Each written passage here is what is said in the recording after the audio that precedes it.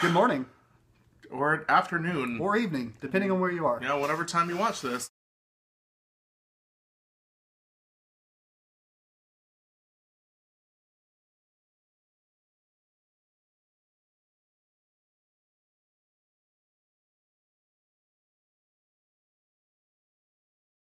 So today I have my friend Cody with me.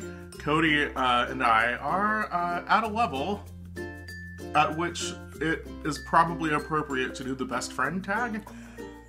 Yeah, which is news to Cody. He didn't know. So here we go. When and how did we first meet? Well, I would say that it was fall 2012. Yeah. It's my first semester in college. I came in and I was in the men's ensemble. Yeah, and we sang. And that's the first time I met Terry. Heard his beautiful voice. Supreme tenor. Yeah, I agree with that. I'm not exactly sure like the exact moment at which our friendship happened, but that's how we first met. It was like we were in men's, and I think one of our I think it was Joseph. Was it Joseph? McBrayer. Yeah. Joseph McBrayer, who is a mutual friend of ours, he actually introduced us to each other. So that's how we came up with that. What are 3 things that you could not live without? That I couldn't live without? So the 3 things you would bring with you.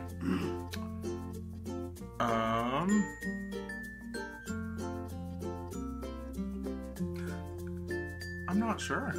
I don't know. Like, this is always a hard question for me because I want to bring a lot of things. But I can only bring the 3. So I guess it would have to be, well, we'll start with the obvious. So like family. If I could bring all of them, that would be great. I don't know. I just wouldn't want to be like alone. And like an animal would just be weird. Because like you'd probably go crazy. You'd just start talking and it would... Name it Wilson or something. Unlimited sweet tea. Yeah. Or an unlimited supply of fresh drinking water with the ability to make tea. I'd say that. Who is it? It's probably Elliot. It's about to get really awkward. Oh. Hey, turn it... Did I lock the door? Hold on. Yeah, things are good. Yeah, okay, so a fresh supply of drinking water with the ability to make sweet tea. So, okay. So you wouldn't die of dehydration, but you could also enjoy sweet tea. I guess that counts as 2 and 3, because like water is a separate thing than like all the tea ingredients, so I guess that works, right? Yeah. Does your friend, your best friend, have any strange phobias? Clowns.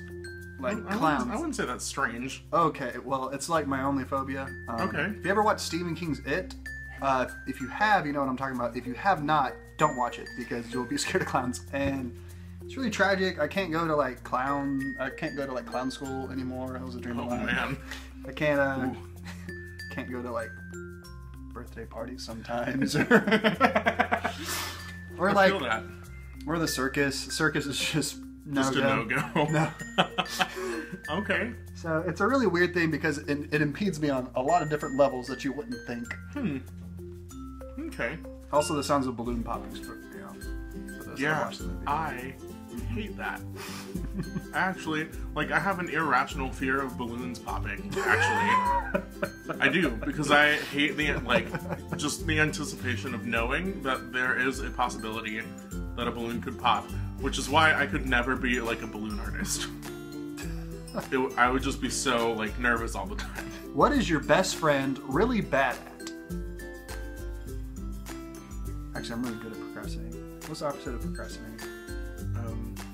Being productive. I'm really terrible at being productive. Productivity and I just aren't on good terms right now. Like before a test, I was like doing homework.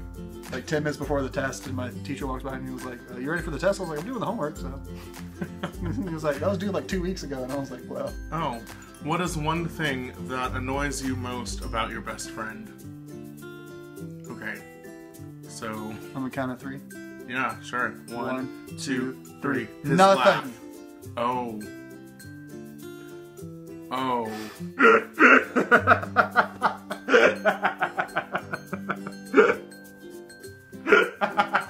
For those of you who are unaware, it's happening currently.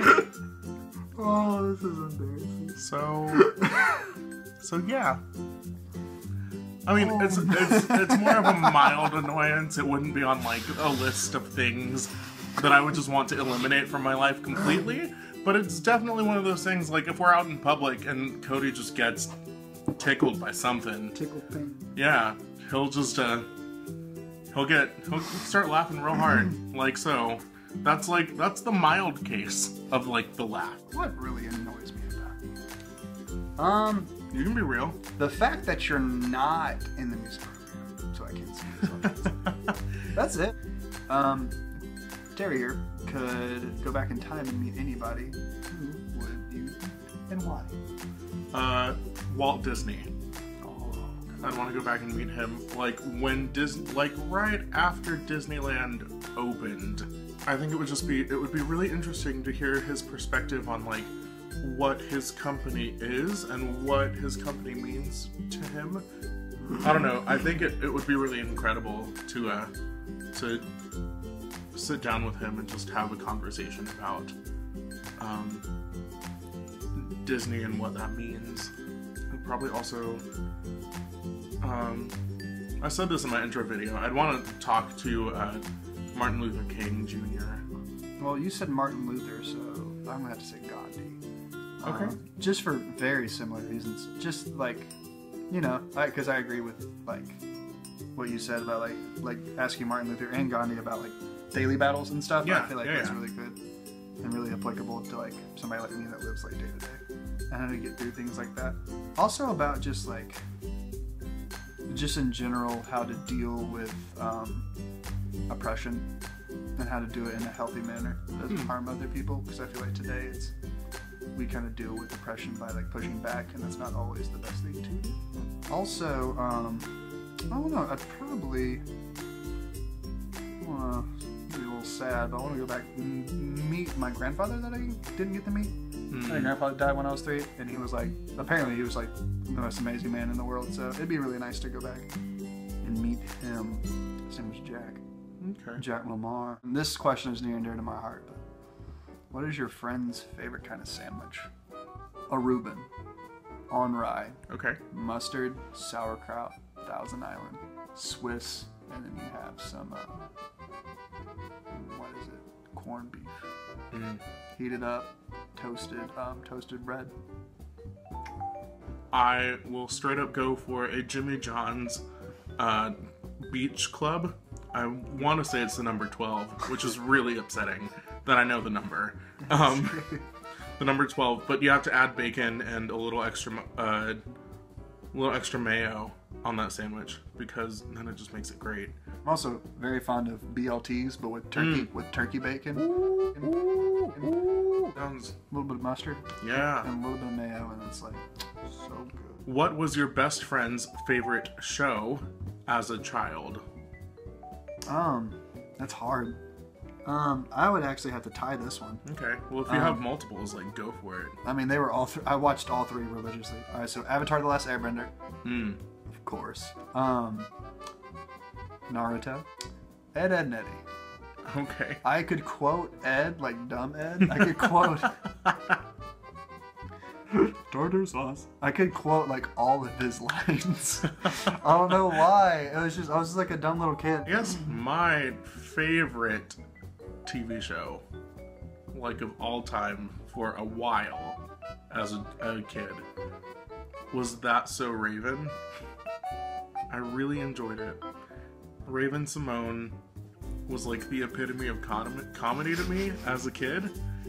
And I'm realizing now that was a wild, like, I was very, very wrong. I think that's all we needed from this. That's all we needed. Yeah. That's a really good question. Yeah.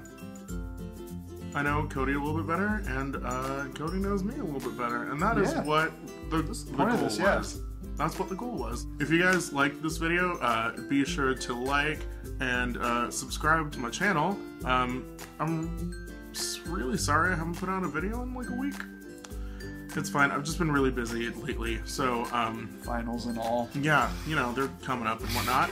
So yeah, so I've just been busy with school, but yeah, don't forget to subscribe. I'll leave links to some other stuff in the down bar down there, and yeah, I will see you guys soon. Peace. I went to on a college visit and did a voice lesson out there, and that doesn't technically count because I didn't study with the lady with.